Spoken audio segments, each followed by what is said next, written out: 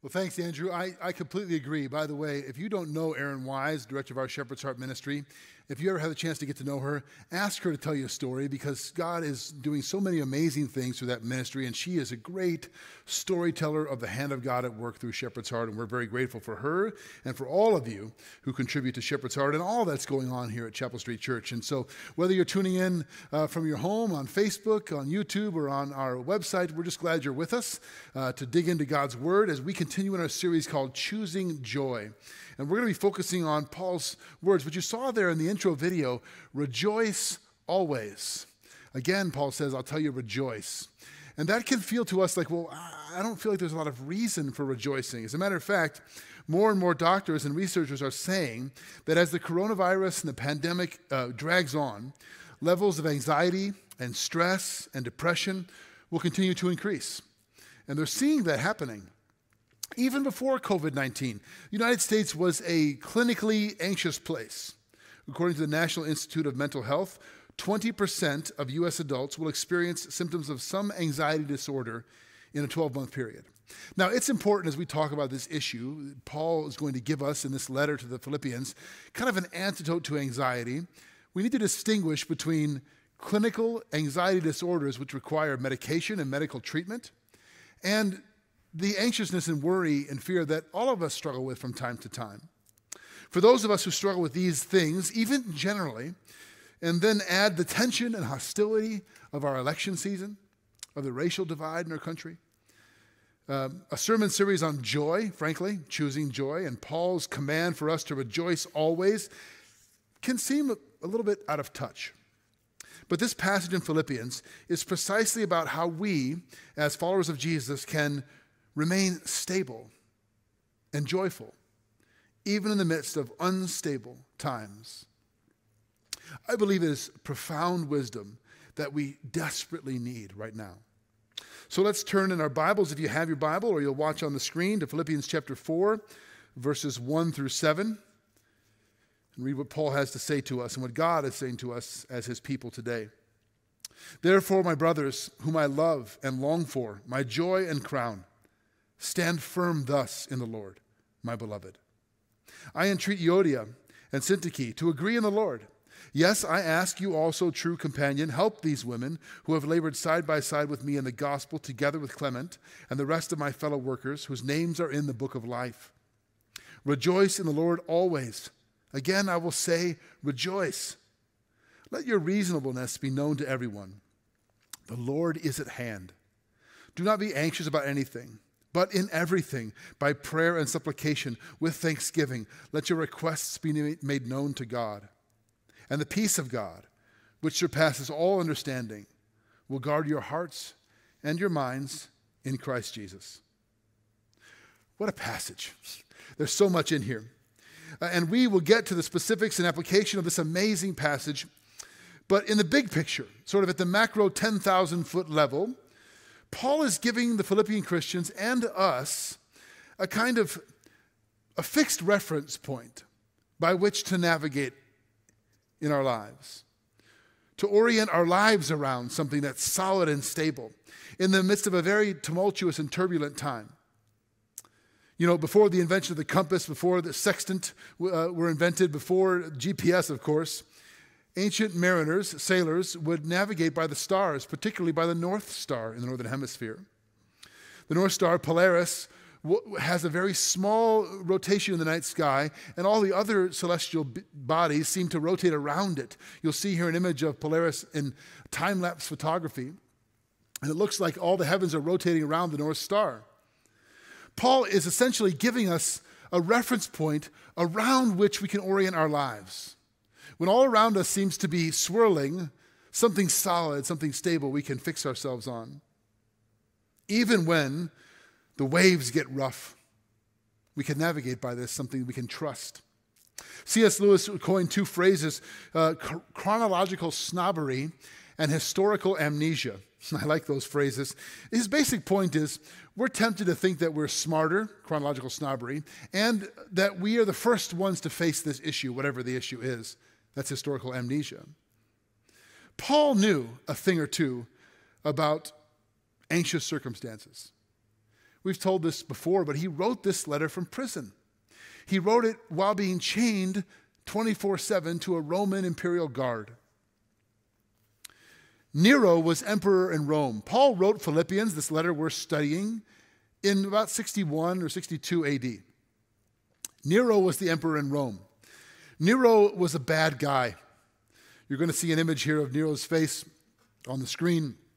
Nero was, some suspect, insane. He was a bad guy. He also had a very bad neck beard, it appears.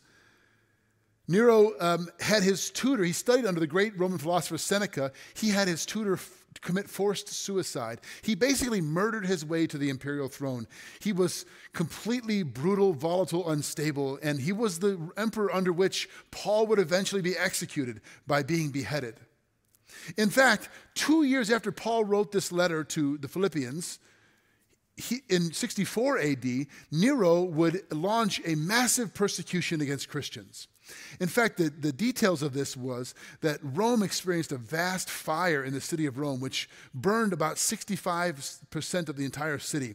Some suspect that Nero set the fire himself because he wanted to rebuild a more opulent city. That's not been proven, but he was blamed for it. And he wanted to shift the blame to this small group called the Christians, the Christ ones, people of the way. And there was already some hostility toward them, so he focused that and launched massive persecutions. That's 2 years after Paul writes this letter. This is the context in which Paul says, stand firm, rejoice. In fact, this passage, Paul gives 5 imperatives to us, 1 result, and 1 central foundational reality. And as we work through these things, I hope you will see, as I am beginning to see, how incredibly relevant this is for us today. Okay, the first imperative, stand firm, Paul says. Stand firm. Now, I don't know about you, when you hear the word stand firm, that phrase, you probably think about a defensive position. Stand your guard, don't be moved, dig in, don't let anyone move you off your position, attack, defend, dig your heels in. That's not exactly what Paul's getting at. Let me read to you Philippians chapter 4, verse 1 again, when Paul tells us to stand firm. He says, therefore, my brothers, whom I love and long for, my joy and my crown, stand firm thus in the Lord, my beloved. He says to stand firm, but he says, therefore, stand firm. Therefore is referring to something previous. Let's go back to chapter 3, verses 20 and 21 to see what Paul says we're to stand firm in. But our citizenship is in heaven, and from it we await a Savior, the Lord Jesus Christ, who will transform our lowly body to be like his glorious body by the power that enables him even to subject all things to himself. Did you catch what Paul says there? He says our citizenship is in heaven. It's fixed for us. Now, just for some context, Philippi was a Roman colony. In fact, it was named for Philip of Macedon, who was Alexander the Great's father. The Caesars made this a Roman colony, and actually they would give estates, property, to retired Roman generals. So you have this Roman colony, and you have retired Roman generals living there, lots of them. And Paul says, Caesar is not God, Jesus is. And you actually, your citizenship is not in Rome, it's in heaven. What he's saying is the church is a colony of heaven on earth. We get this so wrong in our culture. I get this wrong. We struggle with this. The church is not the programs, the services, and we're looking forward to being back in the building together. The church is a colony of heaven on earth, a collection of God's people, an outpost of the gospel in the world, working for God's vision of justice and righteousness. Not a social vision, but God's vision, based on the death and resurrection of his Son, Jesus Christ. God's vision is that we, his people, called the church, are a colony of heaven on earth. Oh, how we need to recover this right now in the church in America. Our citizenship is in heaven. Our allegiance is to Christ and his kingdom. This is the North Star. This is the fixed reference point by which we orient all of our lives, and we navigate through the crazy, tumultuous, turbulent waves of our culture. So Paul says, stand firm, my beloved, for your citizenship is in heaven. Now, again, standing firm does not mean to resist, to attack, to dig in, to defend with force. Paul is going to go on and talk about things like rejoicing, gentleness, prayer, thanksgiving. These are not words we would typically associate with standing firm. But Paul and God's vision for what it looks like to stand firm is very different from the clenched fist, demanding your rights posture of so many today. Now, verses 2 and 3 of Philippians 4 sound like Paul's sort of having this weird digression and changing the subject. Let me read them for you. I entreat Euodia, and I entreat Syntyche to agree in the Lord. Yes, I ask you also, true companion, help these women who have labored side by side with me in the gospel, together with Clement and the rest of my fellow workers whose names are in the book of life. Okay, a couple things here. It sounds like a digression, but it's not. These two women, Paul says, Euodia and Syntyche, were fellow laborers with him and Clement in the gospel. That means they're significant. They're leaders in the church. But they had a disagreement. They had some conflict. Now, we don't know what their conflict was because Paul doesn't tell us. But it's likely it was not a gospel issue. Because if it was central to the gospel, the message of truth of Jesus Christ, Paul would have said so because he does that in other places in the New Testament. They had a disagreement or a conflict over what we might call a secondary or tertiary issue. I like to think of this as open-handed and closed-handed issues. There are some things in the church that are closed-handed issues. Is Jesus Christ the only Son of God? Yes. We have to agree on that. Did he physically die and bodily raised from the dead in payment for our sins and the hope of eternity? Yes. We have to agree on that. Is he going to return someday to judge the world and set all things right? Yes. When will he return? How will he return? Well, that's an open-handed issue. We can discuss that. The Bible isn't crystal clear, although some might argue that point. Or take this one. Are all people made in the image of God? Yes. Do all people therefore deserve to be treated with equity, love, dignity, and honor? Yes. Is any form of racism or prejudice or oppression wrong and sinful in God's eyes? Yes. Living in America, should we be working for equity and justice for all people? Yes. What's the best way to bring that about in terms of political policy? Well, that's an open-handed issue. We can debate that. So we don't know what their disagreement was, but I think it was an open-handed issue. And Paul is saying, look, whatever this issue is, agree in the Lord, even if your agreement means you agree to disagree. Because what you have in Jesus transcends these other issues. We need to recover this as well in the church in our day. Paul says to them, agree then in the Lord. Help them, encourage them, remind them that their names are written in the book of life, he says. They belong to Jesus and his kingdom. Their citizenship is in heaven. Don't fight about this stuff. Debate, exchange ideas, of course. But don't divide. Don't cancel each other. Don't fight. Agree in the Lord. Now, it's because Paul says your names are written in the book of life, he can move on to say what he says next. This is the second imperative he gives us. The first is to stand firm. The second, he says, rejoice always. Rejoice always. Now, honestly, rejoicing always, it sounds like Paul is a little out of touch. Always? Yes, he says, rejoice always. Chapter 4, verse 4 again, Paul says, rejoice in the Lord always. Again, in case you weren't listening, I'll say it again, rejoice. These are not the detached musing of a man who is sitting on the beach with his toes in the sand. Paul understood suffering in a way that few of us will ever comprehend. Rejoice, he says, in the Lord. You could go back if you haven't heard it before and listen to a sermon I gave a couple of weeks ago on chapter 3, verses 1 through 11, where we talked about what it means to rejoice in the Lord. And I used the juice box analogy to rejoy ourselves, to reconnect to the joy we have in who Jesus is and what he's done for us. This is actually a deeply important spiritual discipline in our lives. To reconnect when you begin to feel anxious and disconnected and full of fear and full of worry and full of anger or all of the things that would separate you from the love of God. Rejoy yourself. Reconnect yourself to who Christ is and what he has done. That's what it means to rejoice in the Lord. Our joy is to be constant, not because our circumstances are, but because Christ is. Always constant. I have a friend, Matt Caterer. Matt sometimes plays bass in our worship band and is a dear friend in the Lord. And Matt will often say, just spontaneously when we're talking, hey, he loves us, almost with tears in his eyes, with a look of joy on his face. He'll say, he loves us, Pastor Jeff. He loves us. Yes, Matt, he does. He loves us. That's what it means to rejoice, to rejoy yourself in the Lord.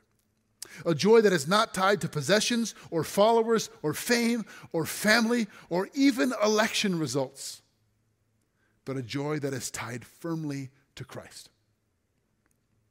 Okay, the next imperative Paul gives us is kind of curious, and it's interesting, but I think it's really relevant right now.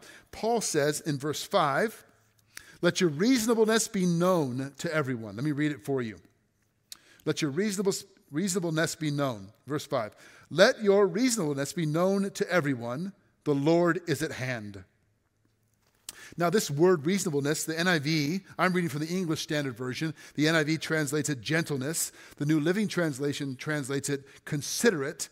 The Contemporary Christian Bible translates it graciousness or gracious spirit. It's the Greek word epikeos, and it means appropriate gentleness or graciousness that comes from a deep confidence. You might translate it quiet strength or quiet confidence. A patient willingness to listen and even to yield without compromising your beliefs or convictions. This is the antithesis of entitlement and always demanding your rights. Paul's saying, let your spirit of grace and gentleness be evident to all people because you know your citizenship is in heaven. Because of that deep confidence and assurance you have in Jesus, which can't be shaken no matter what's happening around you, you can be gentle, gracious, reasonable. You can be deferential to people. You can listen, even defer to people without compromising your convictions. You don't have to win every argument. You don't have to get all of the most likes on your Facebook post. Because you know my citizenship is in heaven. I'm rooted in him, and that can't be taken away. That's what Paul's saying here. A patient, gracious willingness to listen, even yield, without compromising. Because I know to whom I belong. Let your reasonableness be known to everyone. Why? How? Paul says in the second half of verse 5, the Lord is at hand. In fact, if you like to highlight or underline or circle in your Bible, underline that phrase in the second half of verse 5 of chapter 4 of Philippians, the Lord is at hand. Paul says, let your gentleness be known. Why? Because God is near. It is the nearness of God that gives us assurance and confidence to live this way. If God is far off and aloof and disinterested or doesn't exist at all or is a figment of our imaginations, then it's pretty hard to listen to those who you disagree with. It's difficult to be reasonable and gentle and gracious. Paul says, or reminds us that it is this spirit that should be known, not just something we do internally, quietly, like an inner life we cultivate, but it should be evident to all people. It's an external way that we live. Isaiah chapter 30, verse 15, the prophet says, in quietness and confidence is your strength. That quietness and confidence in the Lord. Do you live with an awareness of the nearness of God? Do you live each day conscious that God is near, that he's at hand, present. What would your life be like if you did? How different would my life or your life be if every moment I was aware of the nearness of God, that the Lord is at hand? Again, Paul doesn't say this is some inner attitude, but it's something we should be known for. I don't think I'm always known for that. I want to be. I want to be known as a man who's gentle, reasonable, gracious, who has a quiet strength and confidence that comes from only knowing that God is near and I belong to him. Now, Psalm 145, verse 18 says, the Lord is near to all who call on him in truth. And I suspect that some of you watching this are thinking to yourselves, well, that's great, Pastor Jeff, but I don't sense his nearness. I don't feel like God is close at all. But Paul is not talking about your feelings. He's talking about a theological fact that whether you feel like it or not, God is near to you. If you are in Christ, he is nearer to you than you can imagine. And this is the basis on which he gives us the next imperative. So first, stand firm. Second, let your reasonableness, your gentleness, your graciousness be known to all people because God is near. And third, do not be anxious. Do not be anxious. Now, taken out of context, if you just lift these 4 words out of context and give them as a command, that sounds impossible and frankly ridiculous. I mean, just don't be anxious. It reminds me of the old Bob Newhart comedy sketch where he's the counselor and he just yells, stop it, at the woman who's got all these anxieties. Just stop it, stop it. It doesn't work. But you have to place this command, this imperative, inside of what Paul is saying. It's really a beautiful thing. Let me read verse 6 for you again of chapter 4. Do not be anxious about anything, but in everything, by prayer and supplication, with thanksgiving, let your requests be made known to God. Notice Paul doesn't tell us just what we should not do. He tells us what we should be doing. Pray. Pray, he says. Be thankful and prayerful. Be thankful and prayerful. This is the next imperative. So these 2 things really, you could say, are one thing. Don't be anxious. Be prayerful and thankful. So we make our reasonableness, our graciousness, our gentleness known to all people. We make our anxieties known to God. Those 2 things have to go together. Paul says it this way, in everything, not necessarily for everything, but in everything, in every circumstance, in every situation that comes your way. Paul will write later in 1 Thessalonians chapter 5, verses 17 and 18, these remarkable words. Pray without ceasing. Give thanks in all circumstances, for this is the will of God in Christ Jesus for you. He doesn't say give thanks for all circumstances, but in all circumstances. In everything. In the midst of a pandemic, in the midst of job loss, in the midst of racial injustice, in the midst of the uncertainty of an election that feels like it's tearing our country apart. In these moments, give thanks, seek God, rejoice, bring your anxieties to him in prayer. So he says, in everything, and then he says, with thanksgiving.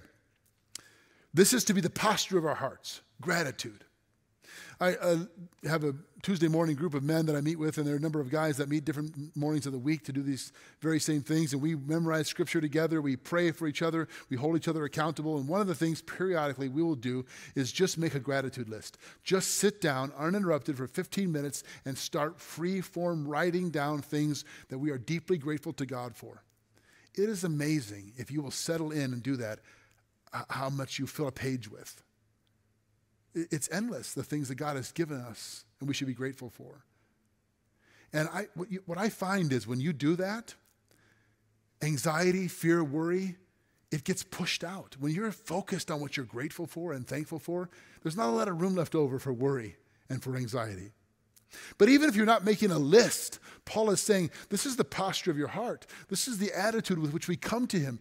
Gratitude that we even have a God who loves us and listens to us and hears us. You ever notice that when you're really worried about something, you can't think about much of anything else? You obsess about it. It's the only thing on your mind. And when you begin to focus your mind on things that you're deeply thankful for, those things that you're worried about begin to dissipate. So in prayer, we bring ourselves into the presence of God. We become more aware of him and less concerned with ourselves and our circumstances. So when you're anxious, is it your circumstances that control you? And when you pray, you express confidence in the God who controls your circumstances. So these are the imperatives Paul gives us. Stand firm. He says, stand firm because your citizenship is in heaven. And then he says to us, let your reasonableness be evident to all people. Right? Rejoice in the Lord. Don't be anxious about anything, but pray about everything. D.A. Carson puts it this way: the way to be anxious for nothing is to pray about everything. To pray about everything. C.S. Lewis wrote a book called The Screwtape Letters, and some of you may be familiar with this. For those of you that aren't, it's an imaginary letters between one demon and another. And this older demon named Screwtape is advising this younger demon, Wormwood, on how to tempt, distract, lead astray who he calls the patient, a human being. And in the letter, the phrase "the enemy" refers to God. Let me read to you what Lewis says about anxiety. I am delighted to hear that your patient's age and profession make it possible, but by no means certain, that he will be called up for military service. So this individual human might get drafted. Written during World War II, 1942 actually. We want him to be in the maximum uncertainty so that his mind will be filled with contradictory pictures of the future.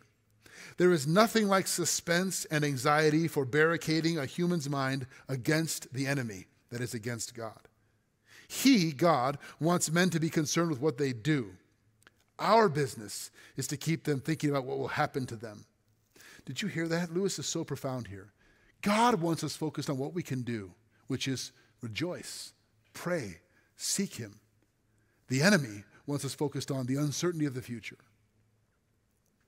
So Paul says to us 5 imperatives. Stand firm, rejoice, let your reasonableness be known to all people. Don't be anxious, but be thankful and prayerful. And then he gives us one result, one amazing, incredible promise and result. The peace of God will guard you. If you'll do these things, God will give you his peace. The peace of God will guard you. And he says in verse 7, let me just read it for you. And the peace of God, which surpasses all understanding, will guard your hearts and your minds in Christ Jesus. It surpasses all understanding, Paul says. This does not mean it's irrational. But what he's saying is, it doesn't really make sense from a purely human perspective. Because it's available to us even when, from a human perspective, there's no reason to have peace. There's every reason to be anxious and fearful. Paul says, God will give you his peace, and it will guard you. It will watch over you. Jesus says, by the way, something very similar in John chapter 14, verse 27. Jesus says these words, promising his peace to his disciples and to us. Excuse me, I'm in the wrong chapter there. John 14, verse 27. Peace I leave with you. My peace I give to you. Not as the world gives do I give to you. Let not your hearts be troubled, neither let them be afraid. Jesus says, I'm giving you my peace, and it's not what the world offers to you. The peace of Christ is not anything the world can give to you. Jesus says that very plainly. I don't give as the world gives. It doesn't make sense to the world because it's not based on your circumstances. It's not conditional. It's rooted in who he is and what he has done. 2 chapters later, chapter 16, verse 33, Jesus says, I have said these things to you that in me you may have peace. In the world you will have tribulation, but take heart. I have overcome the world. This is really critical for you to understand. Jesus says, in me you will have peace. Let me put it to you plainly, friends. You cannot have the peace of God guarding your minds and your hearts unless you have peace with God through Christ. This promise here, this result, is for those who have peace with God through Jesus. Romans chapter 5, verse 1, therefore, since we have been justified by faith, we have peace with God through our Lord Jesus Christ. Ephesians chapter 2, Paul says, he himself is our peace, who has reconciled us to God. What this means is when you come to the recognition that you're sinful to the core and you have no hope in your life without him, and you surrender to him and you receive his forgiveness by faith, his grace floods into your heart and he reconciles you to God, and you are at peace positionally with God, justified before him because of Christ. Then you can have the peace of God, which comes into your life. There can be no peace of God until you have peace with God. Paul goes on and he says, this peace will guard our hearts and our minds in Christ Jesus. The Greek word is puroreo. It means a military sentinel keeping watch, or a watchtower, a guard tower. Think of that for a minute. God's peace standing watch over you, over your mind, and over your heart. There's an image here you'll see on the screen of a lighthouse in a storm. It's a famous image taken by a French photographer. This massive wave striking this lighthouse. And I don't know if you can see this, but if you look closely, in the doorway, just above the fence there, is a lone figure, a man standing there in that doorway. And he looks rather casual and calm when the storm is raging. I mean, look at the size of that wave compared to that person breaking. But the stability, the strength of the lighthouse, the watchtower, if you will. That's the image Paul's giving us here. God's peace stands watch, stands guard over you, over your mind and over your heart. When your mind races and you think about all the what ifs and the worst case scenarios and you just can't stop it, God's peace comes in. If you will, stand firm, rejoice, right? Don't be anxious, bring your requests to God. His peace comes in and settles you. God's peace stands guard. Let's just take a thought experiment, shall we? Let's take this promise related to the presidential election that's coming in just a few weeks. How many of us have a lot of what ifs running through our mind? What if the candidate I prefer doesn't win? What if that guy ends up in office? What if those people end up running the country? What if? What if the economy tanks? What if they make the wrong decisions in regard to the pandemic? What if all these things continue that I want to see stopped? Or what if a whole America changes altogether? What if? We need someone to guard our minds. And think of all the emotional angst we have. When you read someone's post on social media that has a very different political ideology than you, and you feel angry, you feel fearful, you feel, how could they think that? We need someone to guard our hearts. And we have one. We have one who will do that. But it's not magic. We have a role to play in this. Let me remind you, friends, your citizenship is in heaven. And Jesus says he's going to bring all authorities under his power someday. So stand firm. Your name is in the book of life. You belong to him. You are his and he is yours. So rejoice, always rejoice. Let your quiet confidence, your gentle spirit be evident to all people. And don't be anxious about anything, because the Lord is at hand. He's near to you. He's not far off. So bring everything to him in prayer with a spirit of gratitude and thanksgiving, and the peace of God, which doesn't make sense to the world, but it makes sense to you who know Jesus. It will guard your hearts and your minds. It will protect you from running down all the what-if scenarios. It will realign your heart when you get filled with anger and hatred and fear. It'll bring you back to center, to true north in him. Oh, how we need this. I need this. I know that we all need this right now. And so as we close, for some of us, we know Jesus, but we get off course. We get tossed by the waves, and we need to recenter, to rejoice, to stand firm, to bring everything to him by prayer and supplication with thanksgiving. For others of you, you don't know him. You don't have peace with God. You long for the peace of God, but you don't have peace with God. You can have that through Jesus Christ. Would you pray with me? Father God, we humbly bow before you, and we acknowledge that our minds and our hearts run in 1,000 different directions. That we don't always seek your will. In fact, rarely do we seek your will apart from you. That we, left to our own devices, have made and will make a mess of our lives in this world. That we desperately need you.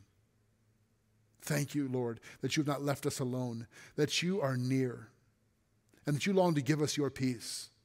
And the fundamental way you do that, God, is through your Son, Jesus. And so, Lord, I just pray right now for all who are watching, who don't know you, that they would, in this very moment, surrender their hearts to you, acknowledge their sinfulness, ask for forgiveness, receive the grace that you can give, and trust that the peace that only you can give will flood into their hearts and their minds in Christ Jesus, in whose name we pray. Amen.